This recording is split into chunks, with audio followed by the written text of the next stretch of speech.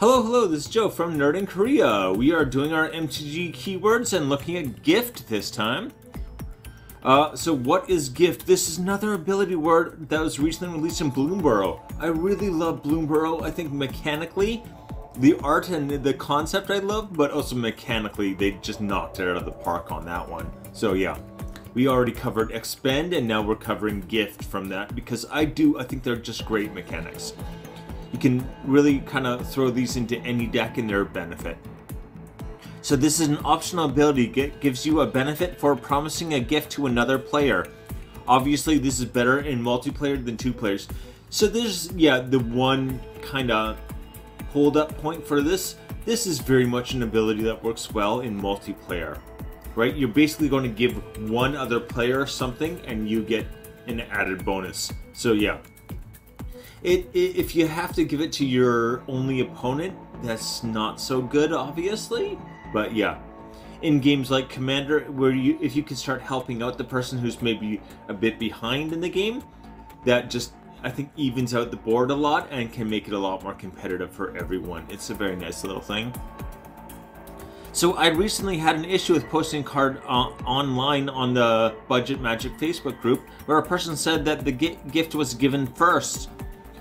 The order is very important because if you have to give the gift right away, if they get a card, let's say they draw a counter spell with that card and then they use that counter spell to counter the spell that let them draw the card.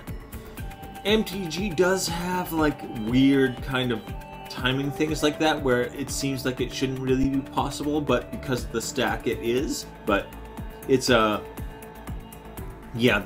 is not accurate actually. I think there are always you gotta look at more than one thing to find rulings, especially go to the Gatherer website if you want to find the reliable things, because that is the official one. I think there's a lot of if you read a Reddit or something, there's gonna be a lot of misinformation there. But anyway, so yeah, this was mistaken. The gift is only given after the spell's other effects are resolved. So whether it's a permanent, the permanent is on the battlefield, everything, it's done, right? Before the gift is promised, so you decide whether you're going to give the gift. They don't actually get the gift until everything else is done. So yeah, basically everything is supposed to resolve at the same time, right? It's not like they get the gift and then they can counter the thing. No, they can't counter it after they get the gift because the gift comes right at the end. Basically, all the effects come right at the end. But anyway. Sound familiar? So this mechanic is similar to Kicker. I know, lame take, right? This is oh yeah, everything is Kicker. Good job, Joe. But let's, like Kicker, you may choose to do this for an additional cost or modified effect, which is a lot of mechanics, I know, but yeah, this is an interesting version of additional cost. Instead of the standard you pay extra, it just directly benefits your opponent. So it kind of cuts out the middleman, rather than you paying extra and you getting the extra effect and then not being able to do something else and then that helps your opponent in a way. It just gives something to your opponent right away. It almost simplifies it in a way. But yeah, this is actually better because you can help balance out the game in another way. So it is a way to just start, if you got the one player usually, especially in Commander, there's going to be one player that's behind and you can start helping that player out, and then it's going to even out the game a lot more than frankly a lot of other things usually don't work. You try to even things out and it doesn't work. That will actually work, I think. Oh, right. So yeah, it's all Kicker, always has been. My camera's in the way, but yeah. If you haven't seen this astronaut meme about everything being Kicker, and yeah, if you look at pretty much any mechanic, you can say, oh, that is another version of Kicker. There's so many mechanics that you can just say, hey, that's Kicker. It's a bad comparison to make, but anyway. Alright, here.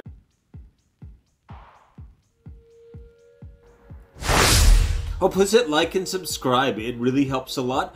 Also, if you have any suggestions, I would really appreciate it because, I feel like I've been doing this, I'm kind of treading water right now, like trying to get more people watching. It seems like the views keep dropping ever since I took some advice from another channel about how to increase viewers, and that led to my viewers just dropping sharply. So I'm hoping I can fix that up again, or I don't know.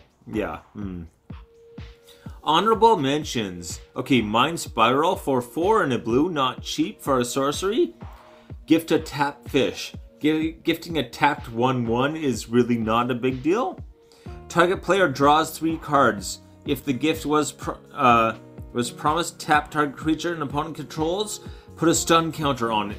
So you're gonna draw 3, and then tap and put a stun counter on a creature your opponent controls. That is a lot of work.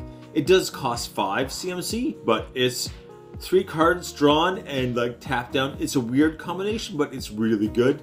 Anyway, 1 cent only. Wear Down. This was actually, I had it on a list of my like favorite new budget removal.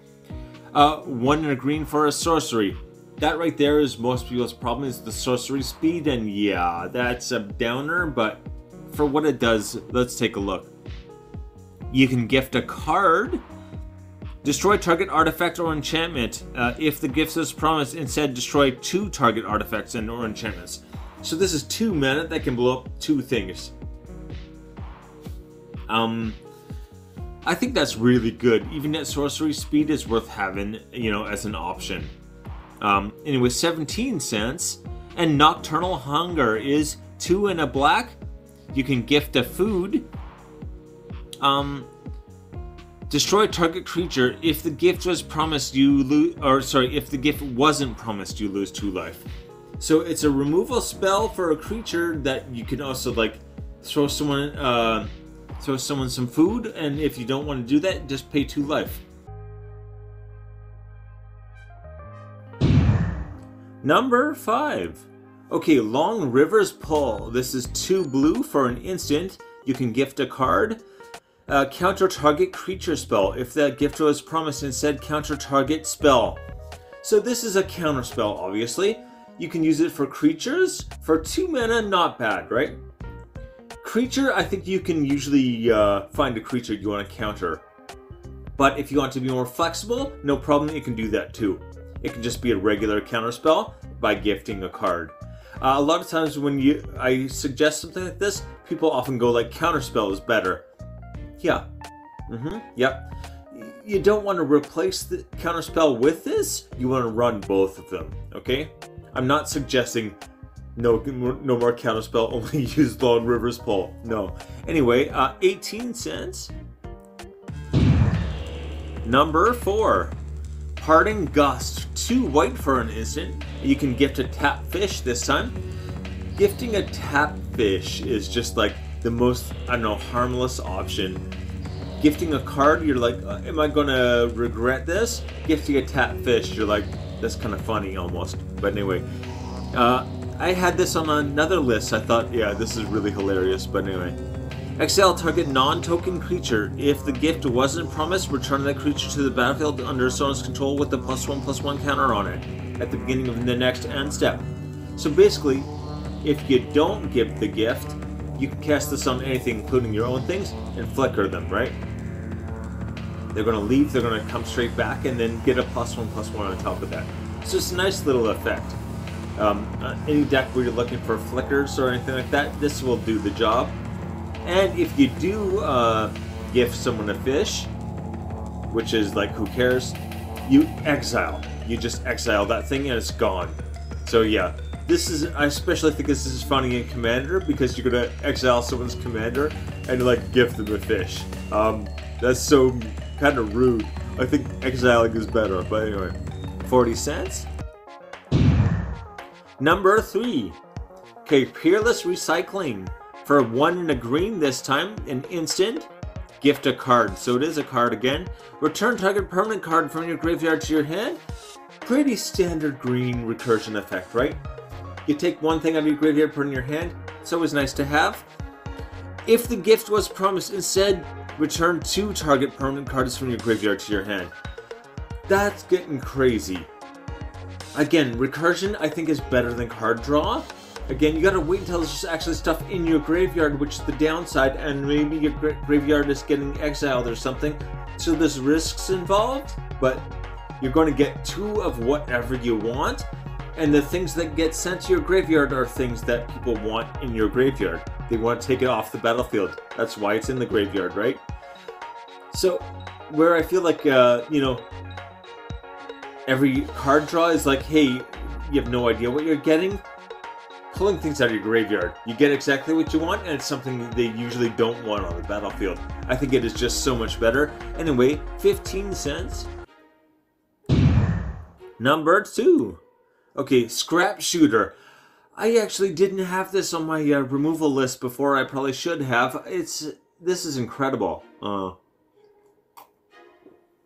1 green. So it's 3 mana for a 4/4 with reach.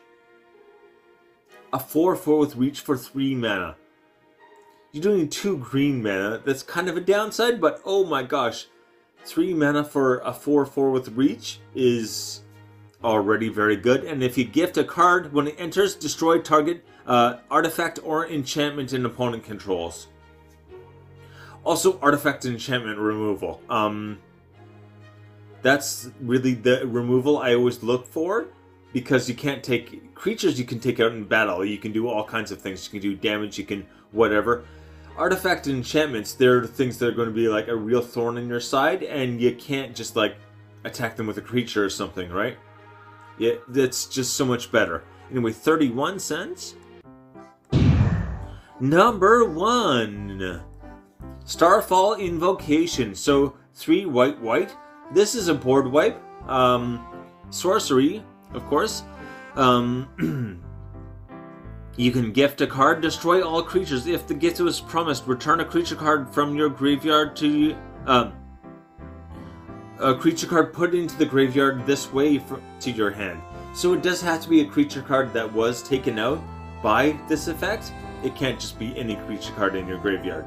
It does have to be one of the cards that you put into the graveyard because of this effect. But things like your commander, or maybe even just things with like good death triggers or entering triggers, you can really take advantage of that, right? You can basically just go, okay, now it's right back. Back to hand, back to the battlefield, done.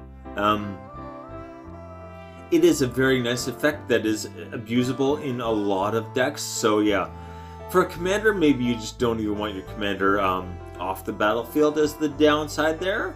Maybe unless you have some kind of entering or some kind of value out of a commander going to the graveyard and then coming back out again, you probably don't even want to do that. Slash the ranks, something like that, where it doesn't take your commander out, is probably better. But this does destroy everything except for, you know, that one thing you're going to put back out. So even get like haste or something, a haste creature, you can get a free shot in at least.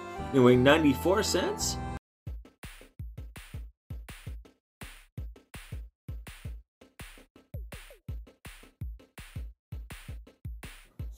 The list. Okay.